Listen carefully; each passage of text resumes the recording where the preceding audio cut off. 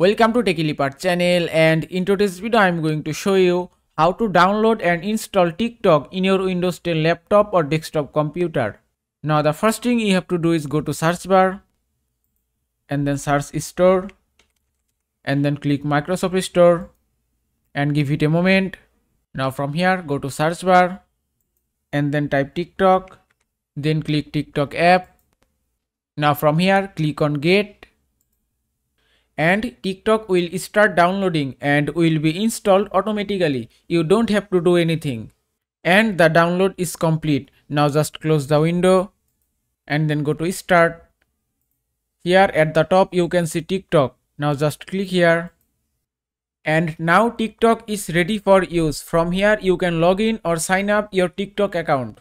And that is how you can download and install TikTok in your Windows 10 or 11 PC. I hope this video was helpful. If it was, please give it a thumbs up and don't forget to subscribe.